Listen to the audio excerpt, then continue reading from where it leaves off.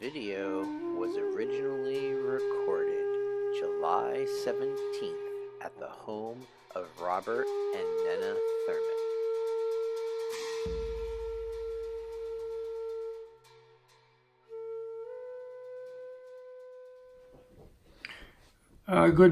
Good afternoon. Today is the full moon day. A very auspicious full moon, I was informed by various authorities on the subject. Very good one. And so I'm happy to speak to you all today on a subject I think is very important, which is, why does Buddha interest himself in politics? Why did Buddha interest himself in politics? And why should Buddhists interest themselves in politics? And politics, of course, my main interest in politics has to do with Mother Earth.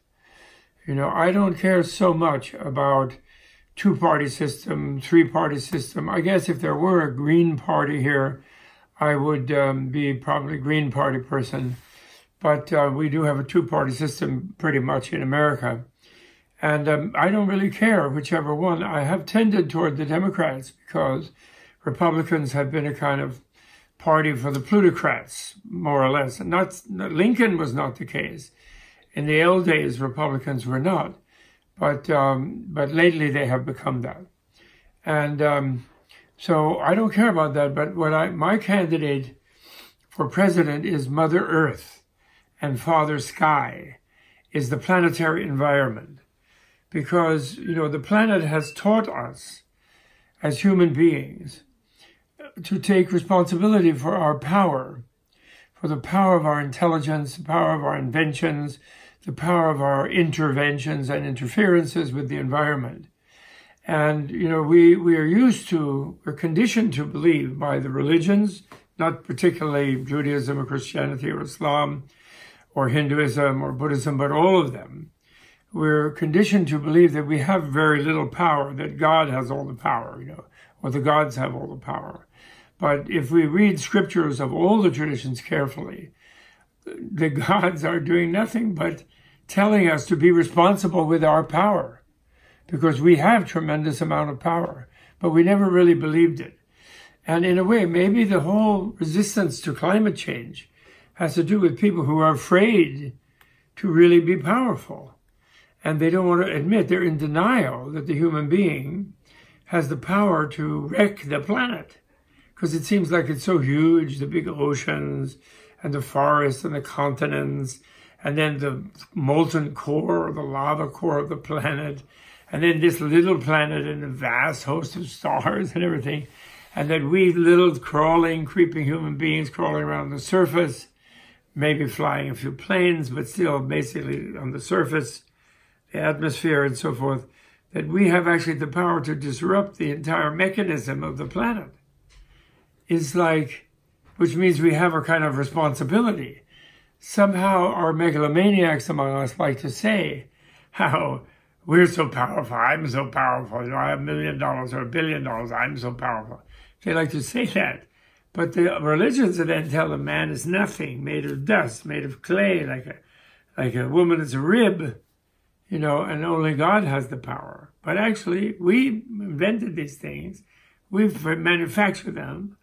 We were burning the old rotten dinosaur and the rotten jungles of the dinosaurs to burn as fossil fuel.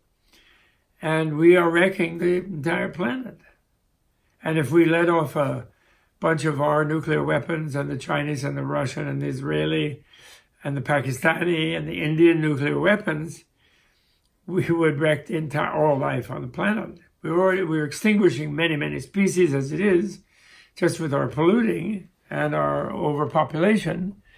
And but we could do it in 15 minutes in a thermonuclear all-out escalated war. And we are doing it with our carbon pumping into the atmosphere, and methane, and melting the polar ice caps and things like that, bringing on a new ocean age, you know, flooding everything. So anyway, that's my main part. I just wanted to clarify. I want my Bright Money campaign is for the planet, not for a particular party. It so happens the climate deniers seem to be clustered in one party, and the climate green people trying to be green are clustered in the other. So it looks like it's for that party. But if the few Republicans there were taking it seriously, there are some who do. But the problem is there are no Republicans left, really. There's only libertarians have captured that party. And they're just making them crazy, to destroy the government. That's not being a party where you want to govern. When you want to destroy the government, that's that's not the Republican Party. It wants to govern and maybe a little bit likes the upper wealthy side of people. But sometimes they're okay. Wealthy people are okay. They're not bad. Usually they're generous and good.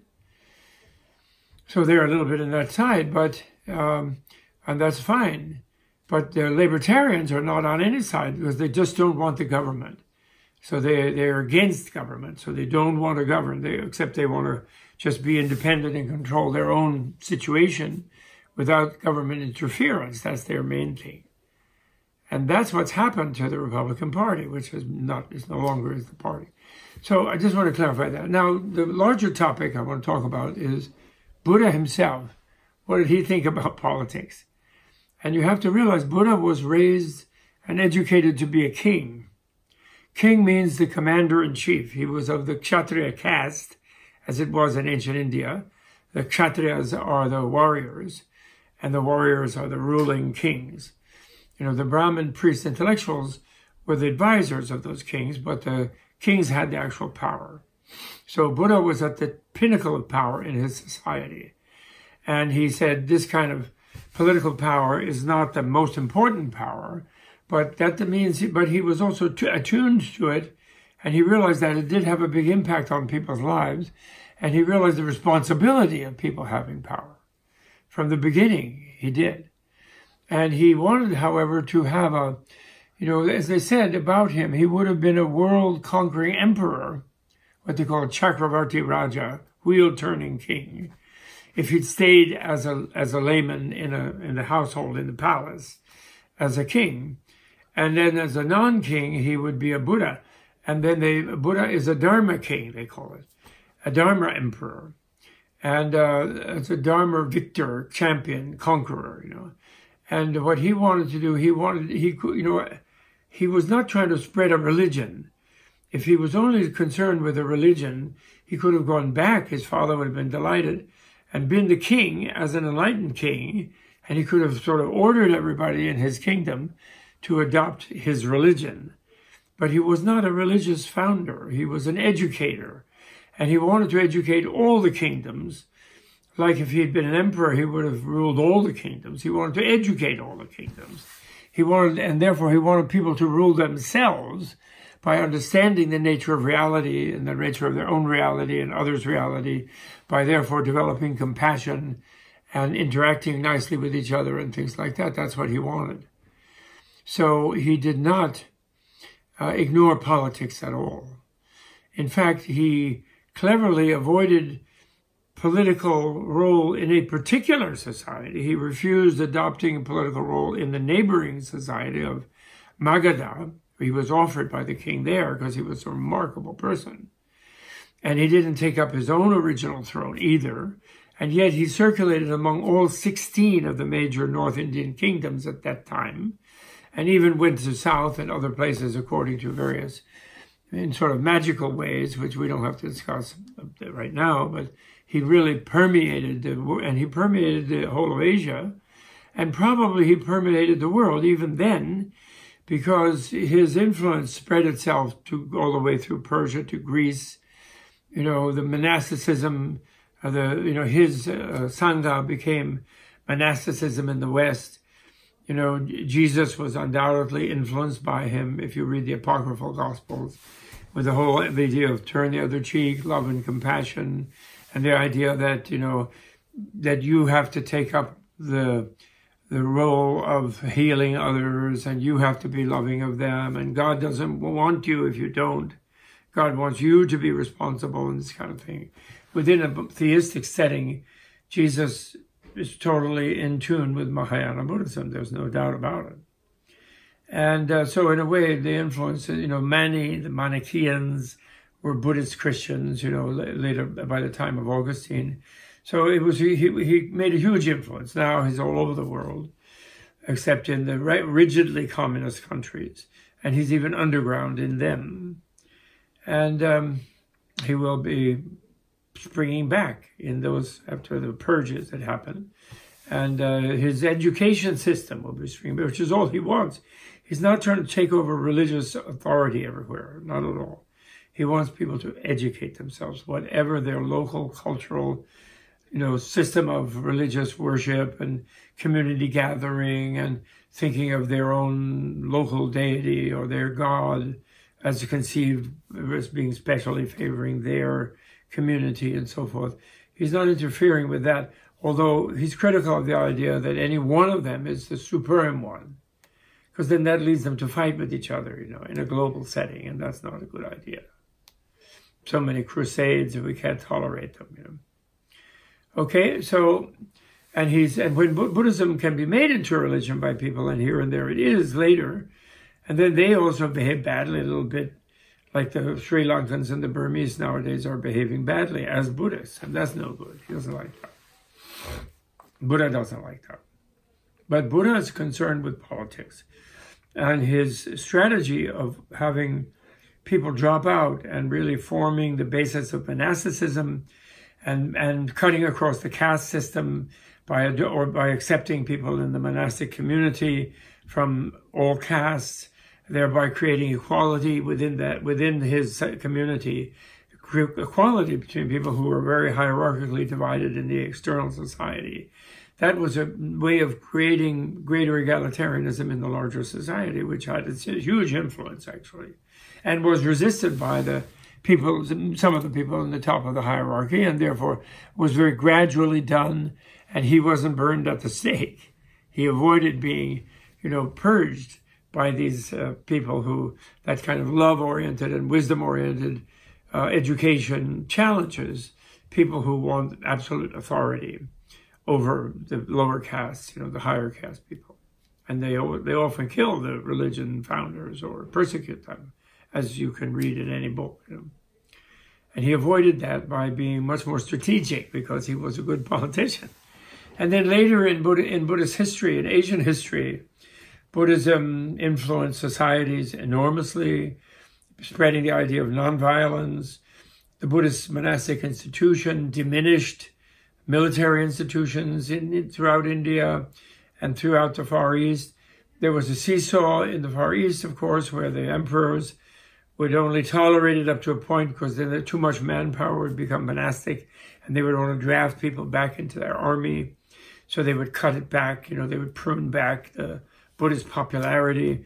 It was incredibly popular. There's a wonderful book called The Buddhist Conquest of China about, although it really is, conquest is kind of, it's an appropriate word in a way.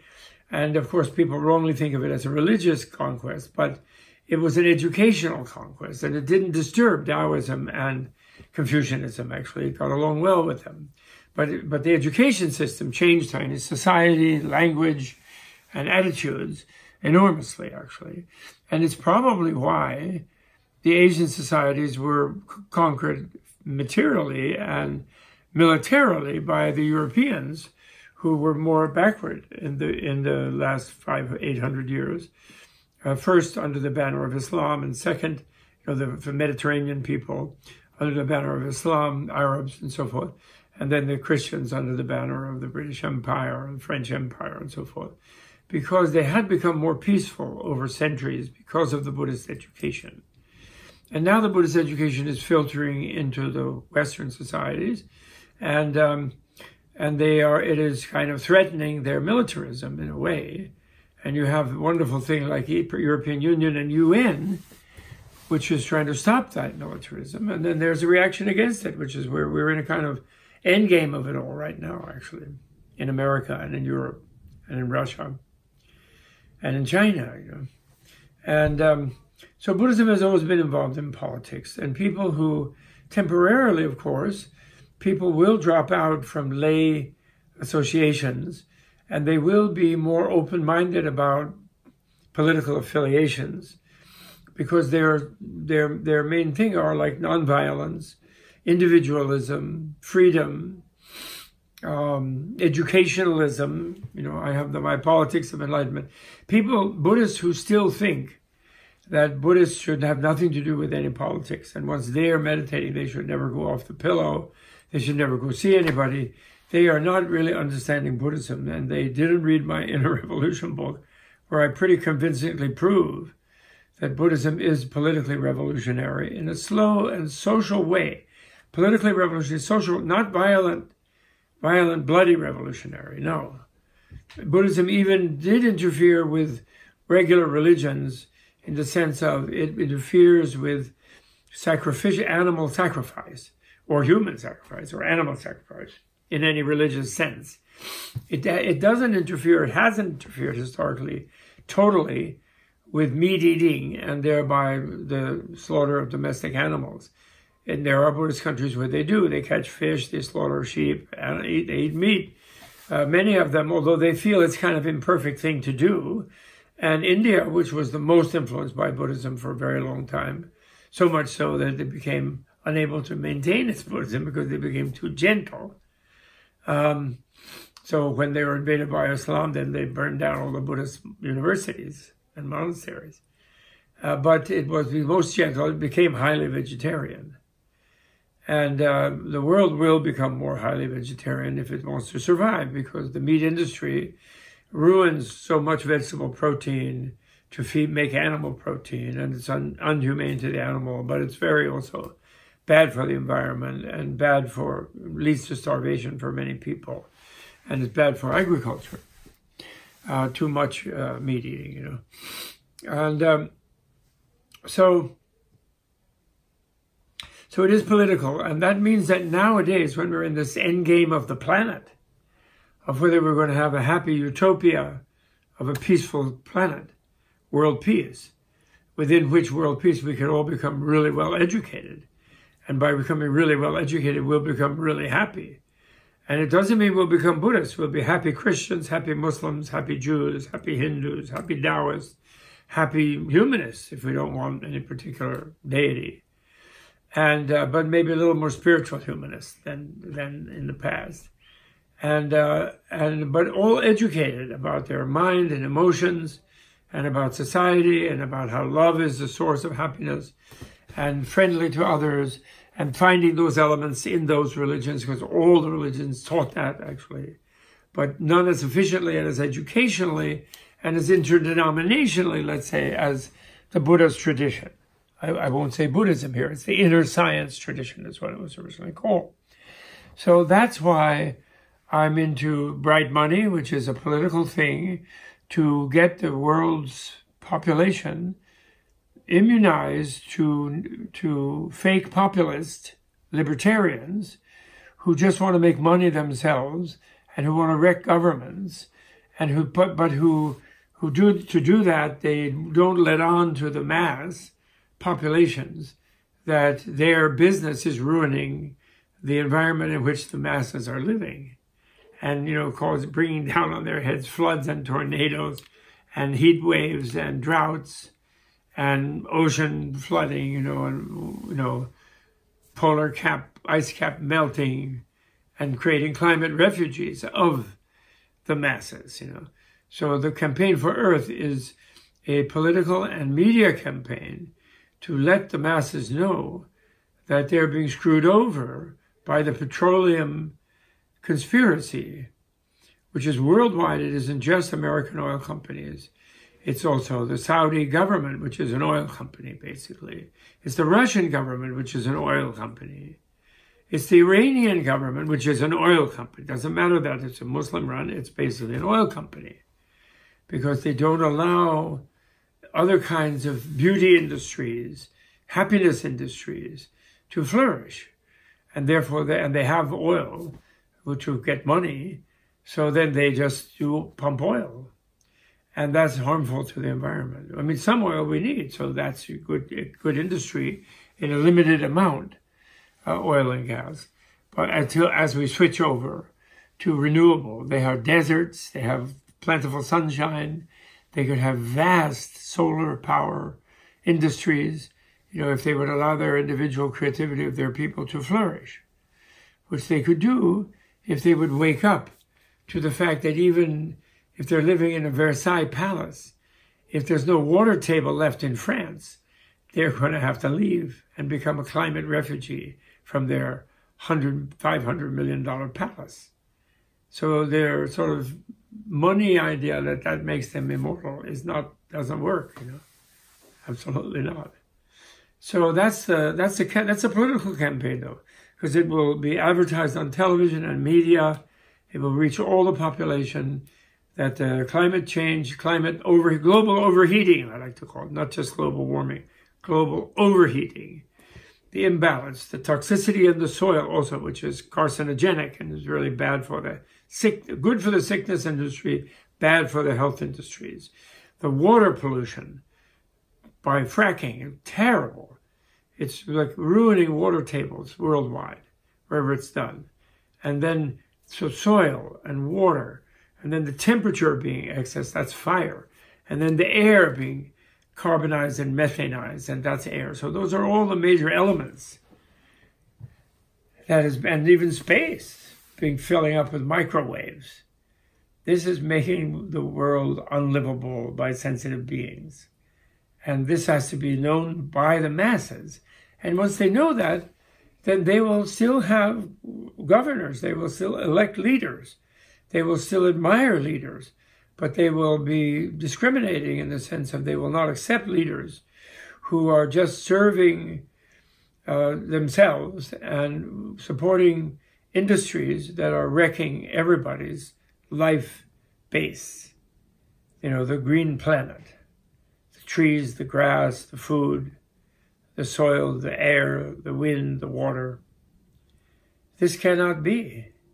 And once everybody wakes up to it, even in dictatorships, they will make it known to the dictators, you guys we will not tolerate you if you keep polluting our lives, and we keep getting sick, and we can't eat, and we have no water. Okay? And that's our duty within America, which is an exemplary country.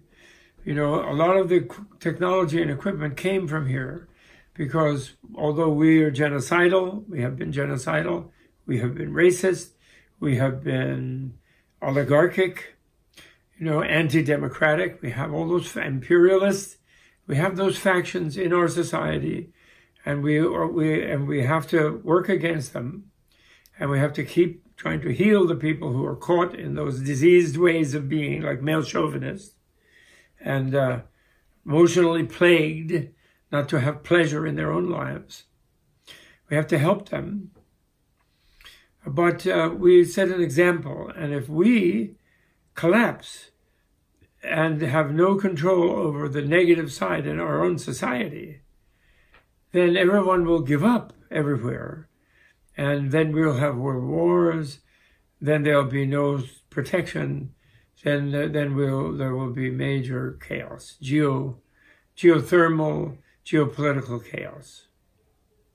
So our elections are actually, we almost don't have an electoral system anymore. It has almost been fully corrupted.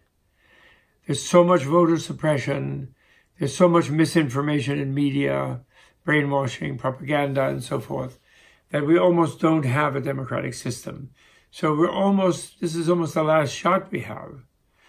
If the current bunch of climate deniers continue, I don't call them libertarian climate deniers, and sort of money-obsessed people continue for another 4 years, blocking all things that the mass of the people want.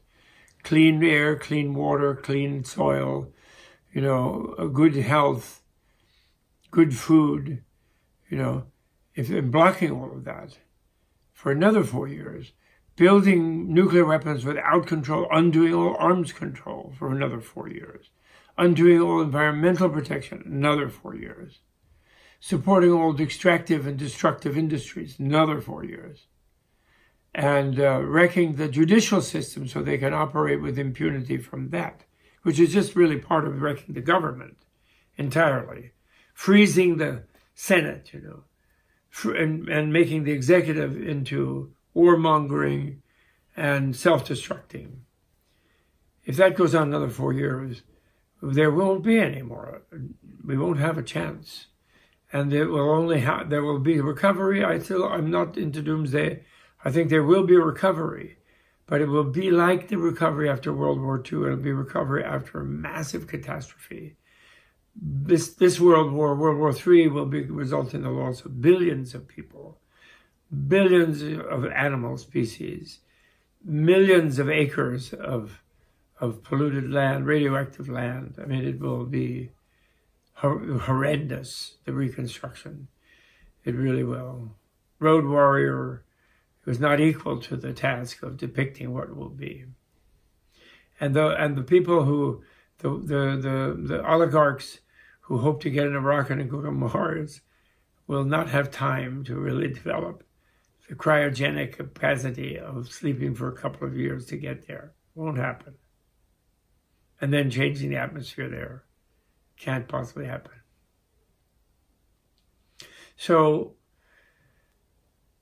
our dharmic responsibility of the next 16 months, our moral responsibility, not just our political responsibility, our reality responsibility, our enlightenment responsibility, is to make sure that we are governed again by climate responsible, industry responsible people who will execute the policies that the majority of the vast majority, 80% of the people want health care. 80% want gun control. 80% want no more war. I mean, it's a huge majority. And the government should be governing and providing for the people what they want. And they're not unreasonable. They don't want to bankrupt the government. The people who have bankrupted the government have been the warmongers. I recently listened to one of the last few Republicans, Colonel Lawrence Wilkerson, who was Colin Powell's chief of staff for years, and who witnessed the government up close in the Senate and the Congress and the courts.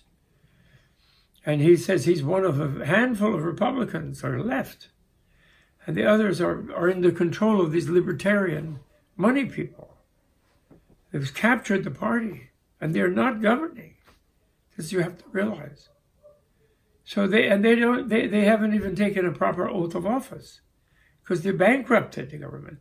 They spent $7 trillion since the year 2000, when they corrupted and overthrew the popular election of Al Gore, and then again overthrew and corrupted the popular election of Hillary Clinton, both of whom won their elections, actually. And they corrupted and overthrew them, voter suppression, computer hacking, whatever you want to call it, judicial interference, right-wing judicial interference. And they made wars, unnecessary wars, that have been going on ever since, occupations. 7 trillion, 5 trillion already spent in the wars. Iraq, Afghanistan, Syria, wherever it is, Yemen. And 2 trillion for the, budgeted for the veterans. Completely blowing up the national debt, who they pretend they're so concerned about. And then 2 more trillion in the tax cut for only the top 83% of which benefit went to the top 1%, or top 10%, top 1, something like that. So bankrupting the government, that's their job. They have a pledge to bankrupt it. All of those senators and congressmen who passed that tax cut, they had a pledge that they would never raise taxes on anybody to make the credit of the United States creditworthy, which is in their oath of office. So they did not sincerely take their oath of office. And so they openly stated, but the media they corrupted, so the media doesn't tell you, that they openly stated by signing that pledge that they did not intend to keep the government strong and to make it serve the people. They were destroying the government, drowning it in the bathtub, as Grover Norquist, one of their enablers of fake populism, put it. Drowning the government in the bathtub. So anyone, it's not because you're Buddhist or you believe in a Buddhist religion that makes you feel it's your duty to be political. It's because you're trying to educate yourself about your own emotions and not to be negative, about your ethical actions and not to be unethical, and hopefully not to abet other people to be unethical and meaning destructive to others.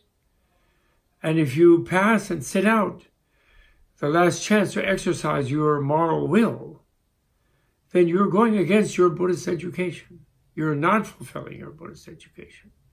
Even you're in a meditation retreat, you can go down and register and you can walk down and vote. Don't speak to anybody.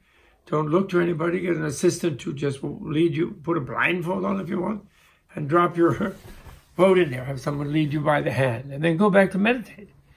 But you can be engaged even then. And of course, pray for the victory of the realists who are not in denial, not the denialists. That's the difference, not Democrat or Republican. It's realist versus denialist. Okay? So thank you. That's what I wanted to say today. And I wanted to wish everyone encouragement, blessings. I think we're going to win. The ethics is going to win out. Ethics is not weak. There are some politicians who say they study history and they realize that violence has been successful in history, but actually it hasn't. Violence has always been a little bit of unsuccess, which then is repaired by people who are more loving and who make life worthwhile and livable and who are more happy. Because violence makes everyone unhappy, not only the one who's violated, but the violator gets unhappy, really. They don't enjoy it. It's not fun. Rape is not fun. Loving sexuality can be fun, but not rape. Not killing. It's no fun. Playing music together is fun. Giving someone a hug and receiving a hug is fun.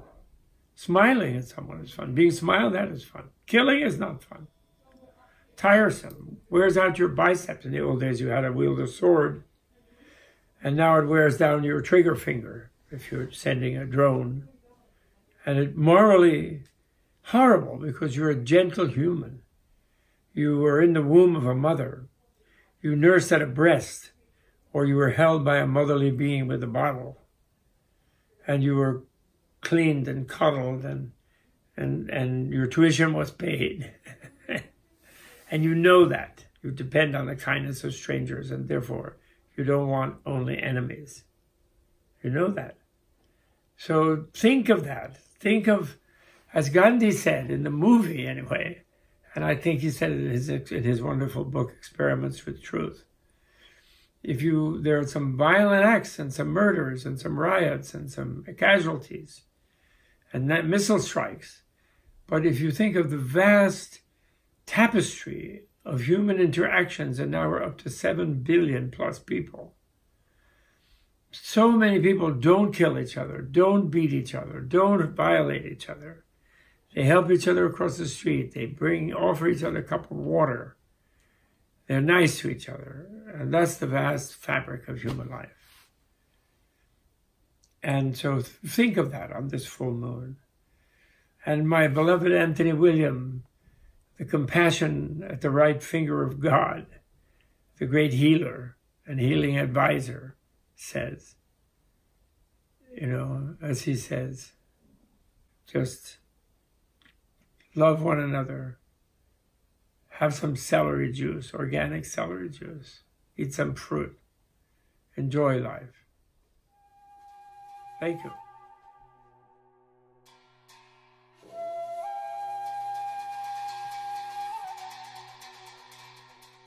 This video was brought to you in part through the generous support of the Tibet House membership community and the listeners of the Bob Thurman podcast.